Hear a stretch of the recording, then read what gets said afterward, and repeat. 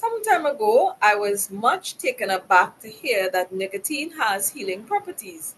I wondered if it were true and decided to research it, especially for the sake of SDAs who have been taught for decades that nicotine is harmful.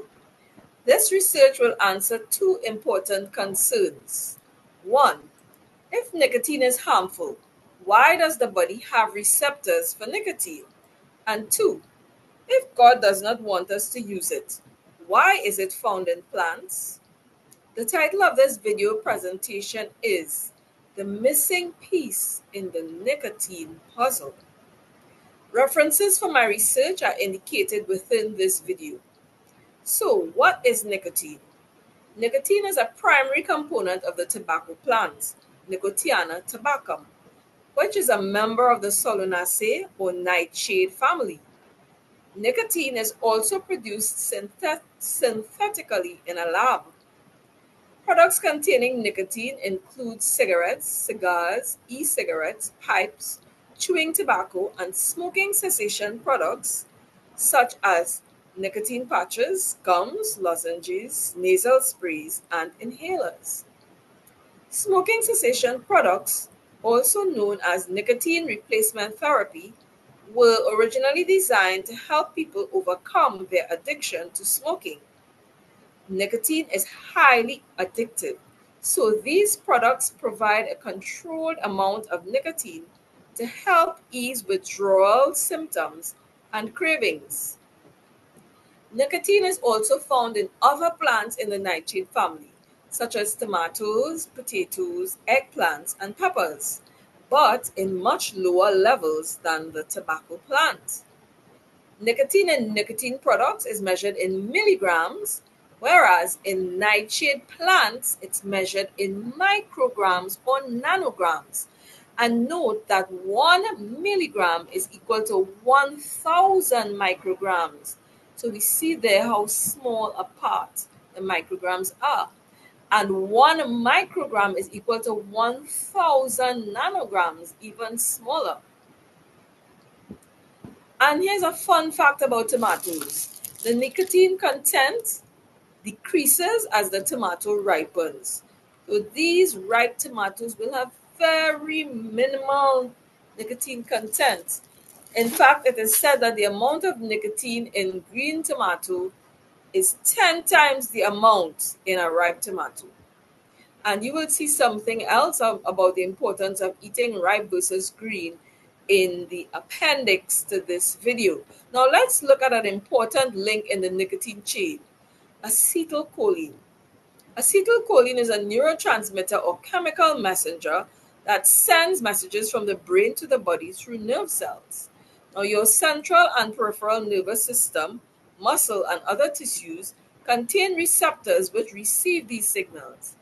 And these receptors, otherwise known as ACHRs, regulate many aspects of brain and nervous system function.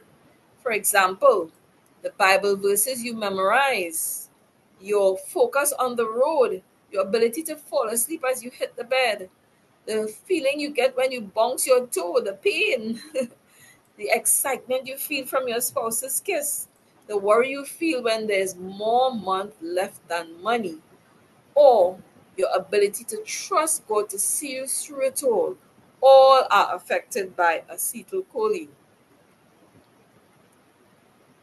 Now, this is where we begin to get to the bottom of the mystery. Going back in history, we learned that scientists tried for decades to identify neurotransmitter receptors and were unsuccessful. Then, somewhere between the 1960s and 1980s, they began using plant toxins and were able to isolate acetylcholine receptors for the first time using nicotine. You see, humans are not the creator. We need tools in order to understand how the body functions. And nicotine was the tool scientists used to understand the characteristics of acetylcholine. And with further experimentation, they soon discovered that acetylcholine also binds to a mushroom poison known as muscarine. They then named the receptor that nicotine binds to nicotinic, nicotinic acetylcholine receptors or NACHRs, and the receptor that muscarine binds to, muscarinic acetylcholine receptors, MACHRs. So that is actually how the nicotinic receptor got its name. Not because of nicotine in the body, but because nicotine was the testing tool. So that's what they use to identify the the neurotransmitter, the receptor.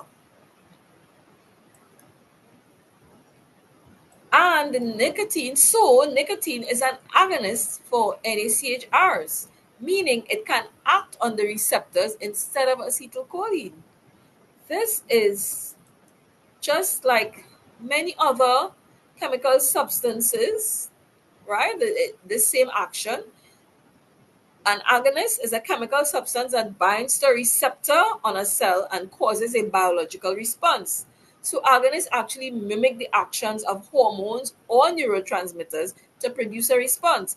And some examples are heroin, methadone, morphine, and the other items on our screen. So we see we're getting to the bottom of it. Now, dysfunction of NACHRs has been linked to a number of diseases of the human brain, such as schizophrenia, Alzheimer's, Parkinson's disease, and more. And apparently, when NACHRs are functioning well, when these receptors are functioning well, it reduces the chances of these diseases. So, nicotinic receptors and nicotine replacement therapy are being studied for their possible role in preventing these nervous system diseases. Make sense? And the NRTs are making a difference. Remember that nicotine mimics acetylcholine. So, when, for example, you place the nicotine patch on your skin and nicotine is slowly released into your bloodstream, it will increase alertness, it will improve concentration and memory, and it will reduce anxiety.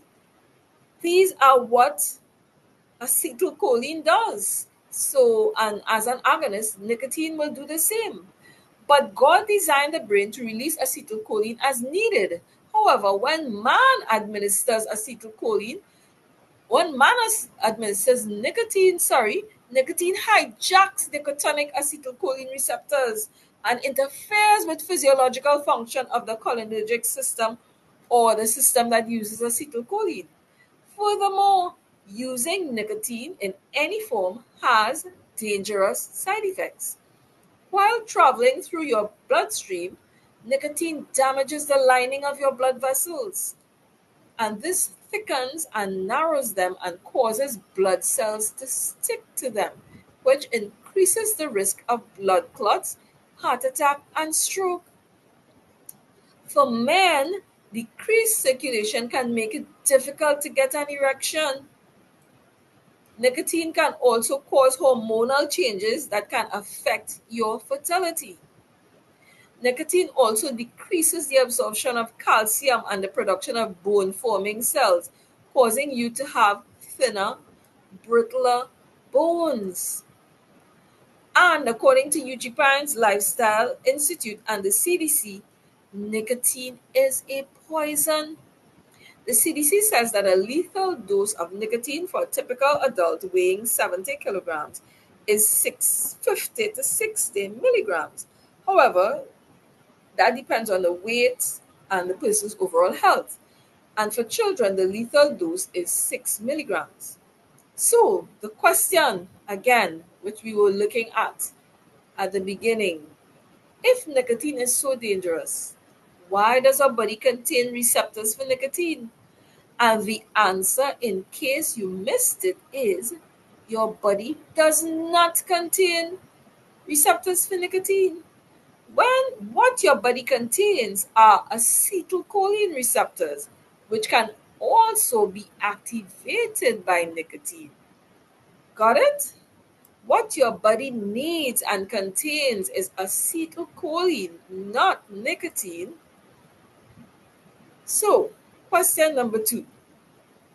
If nicotine is so dangerous and your body does not need it, why is it found in plants? Well, there are two possible reasons. One is the experiments that man has been conducting on plants for centuries. Have you ever heard of GMO?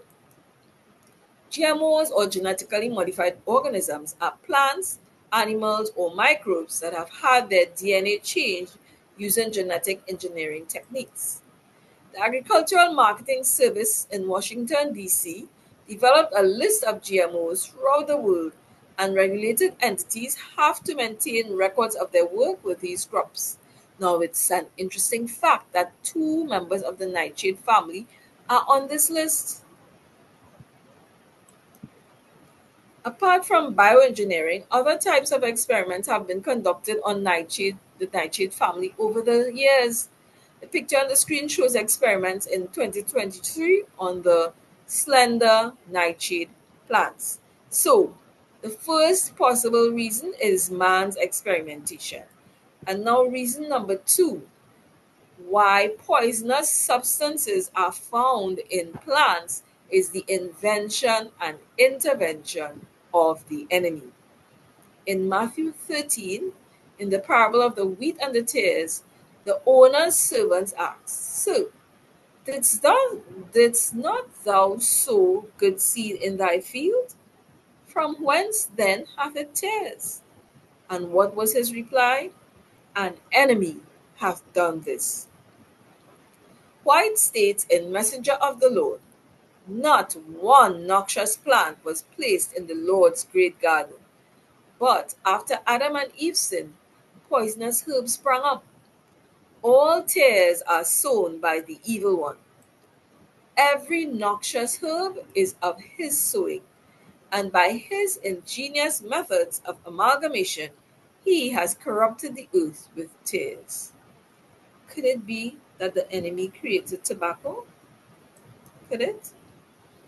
Manuscript Releases, Volume 5. In this book, White states, "I have seen in vision that tobacco was a filthy weed, and that it must be laid aside or given up."